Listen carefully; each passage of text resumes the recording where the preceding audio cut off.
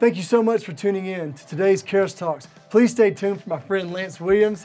He has got an awesome story about how God has transformed his life and just put him on a new path. Stay tuned. Amen.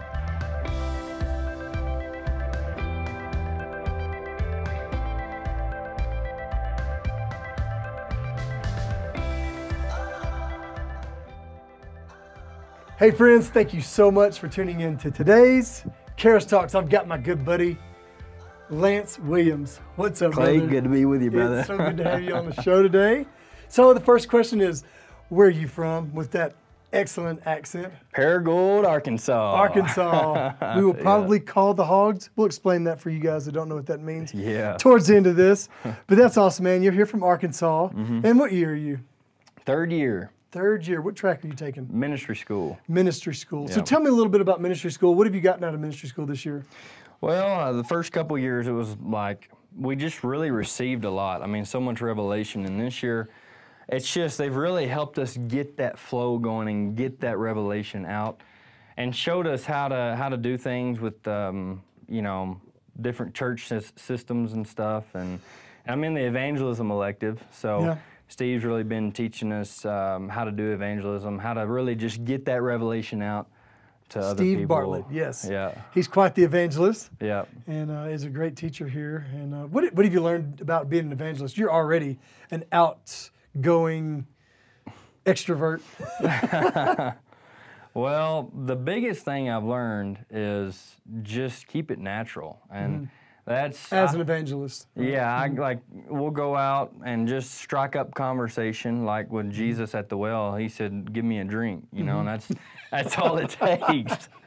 I mean, and then he connected with the girl, and then later it ended up turning the whole city around. Yeah. So it's the same. I just get common ground with people and then start steering the conversation towards Jesus, what really matters. Yeah, So. he's done quite a few things in your life, hasn't he? Oh, yes. Which kind of leads us to our next question is, how did you hear about Charis Bible College? Well, I was a meth addict, and I had a needle in my arm every day in and out of prison, and my grandma, Kay Williams, she'd been inviting me. Yeah, Nana Kay. I love her. She'd been inviting me to come to Charis for over a year, and I turned it down and said, I'm not going to Bible college in Colorado. And then I had a 4-hour encounter with the Lord. It really opened my eyes to some things, and then after that, I would go outside. I'd actually get high and go outside and talk with God. And on that, I did that for 3 days straight. I'd get high and just go outside and just talk with God, and I was so lonely inside, so hurting, and on that third day, it's just something in me just changed. It's just like Jesus just resurrected my heart. I mean, just called my heart out of the grave. And all of a sudden, I had a desire to take up this Bible college that she was talking about. So that's how I heard about it. That's exciting. We do kind of have a similar kind of a story. And it's awesome to see how God's kind of, in 3 short years, has kind of taken you on quite the ride. Yeah. Huh? Yeah. Amen. And, brought me out of a mess. A mess, yeah. I know when I moved here, it was the same deal. Yeah. But what do you think the biggest revelation you think you've gotten since you've been here? I'll tell you this, I've gotten a lot of revelations, but I have caught a lifestyle. I've caught a lifestyle. All the instructors I've really received from, but I've caught a lifestyle from Andrew Womack, and just how everything with him is God. He has no confidence in himself, and that's something that I've caught. I have no confidence in myself. I know that it's all God. Where I am now is because of God, and where I'm going to be is because of God. And I've just learned in 1 Peter, it says, cast your cares upon the Lord, for he cares for you. And Andrew didn't teach me that. It's like I caught that from him, and it's totally changed my life. Sitting in class, and he's teaching, and you're just kind of like... Yes, it's like his lifestyle, I've caught it. Yeah. I've caught it for myself, and I'm walking it out. And I really walk, the way that I walk now is I just cast all my care upon the Lord, and you know, if good things happen, I know it's God, and so it's really just transformed my life. I realize that God does meet all my needs, and if my needs aren't met, it's because I didn't need it. So. Yeah. So, you know, it's always so cool. And kind of the reason why we do the Charis Talk is, there's so many stories of students that are walking around the campuses. We have multiple campuses and everything, but, it's so cool to see somebody come in, much like ourselves, come in and have one state of mind that we're in, hurts and, everything that kind of goes into the drug lifestyle. Yeah. And then in 3 short years, it is like a complete different life. And what is that, how do you kind of compare like what your life was like and where your mindset was, and then what is your life like? I know you kind of answered that, but give some kind of details to that. Well, I was so miserable before. I mean, I'll just say this real quick, that I was to a place, I heard when you get to a certain place, you either turn suicidal or homicidal, and I was actually going to a house with a machete down my pants leg, and I had bad intentions, and I was just that hurt. After coming to Charis, I just got set free. I mean, the first year, I remember standing up in class and just shouting because of the freedom that I was getting. I mean, it's like this bondage, these chains were just falling off of my heart and falling off of me totally. I mean, physically, spiritually, emotionally, I was just getting set free, and it was just a freedom that I didn't know how to handle at the time. I mean, I was so excited first year. And I'm still just as excited, but I channel that back into the Word of God, back into the things of God, and back into other people, instead of just running around wanting to chest bump everybody. So. That's awesome. You did say something about sickness, though. I mean, that's something else that we kind of shared, is being sick with Crohn's disease. And I know my journey with that was like, I've been healed for several years, but I didn't get healed overnight. It was like a process of like hearing teachings about healing, starting to change my mind and start kind of being more on the offensive with that. I mean, what was your journey like with healing? Well, mine would just flare up and I'd have to have emergency surgery. I have 2 surgeries. Wow. One when I was 15, one when I was 19. And I didn't eat for 20 plus days during them surgeries. And anyway, they said... Was that like a fast that you were... No, I wish I would have known about fasting. I would have dedicated to the Lord. But I didn't know about fasting then. But I remember when I was in there, I was even like, I stole syringes and was shooting up meth in the PICC line that goes to your heart, and just stupid stuff.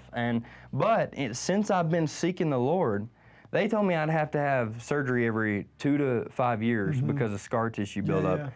And I think it's been 6 years or more. And I haven't had the surgery, and I won't have a surgery.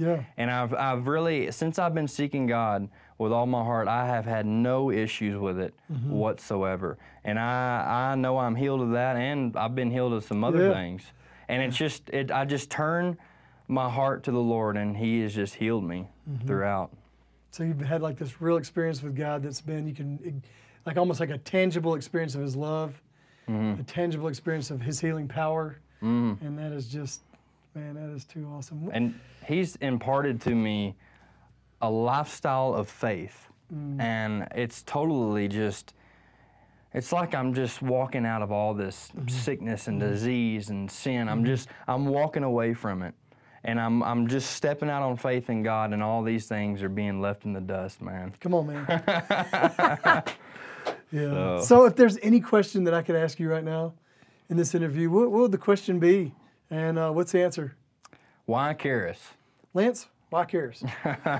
What makes Charis what it is? And Charis is definitely separated from what I've heard of some other Bible colleges and stuff, and I'm not downplaying them, but Charis, God is really moving through Charis.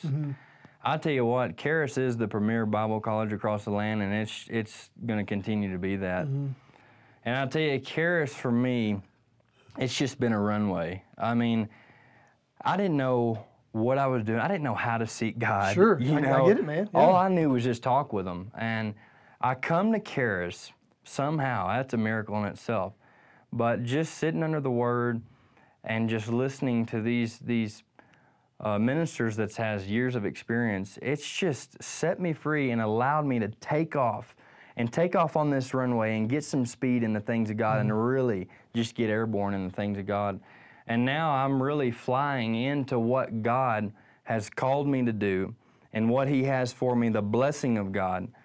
But it takes getting off of the ground and actually going for it. And in doing that, Charis has been the way for me. And I believe it's the premier way out there to really launch off into the things of God. Yeah. So. I love it, Lance. I love it, man. It's so good. So, you know, somebody might be tuning in right now. They don't know much about Charis or anything about Charis Bible College or Andrew Womack. And what would you tell somebody that's tuning in right now and hearing your story? What would you tell them about Charis Bible College and maybe why they should go? Well, as I was just talking about it, it really helped me take off in the things of God. And coming here, it is just cutting edge revelation. I mean, the doctrine is on point, and it's just, they back everything with Scripture. And when there's an opinion given, they say, this is my opinion. So everything is backed from the Word of God, and that is the most powerful way to do it.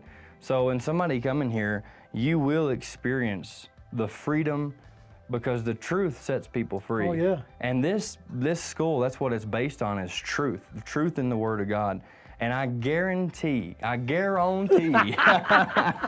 if you come here, if somebody tuning in, if you come here, you will be set free and you will launch off into the things of God, and you will be on your way to what God has called you to do.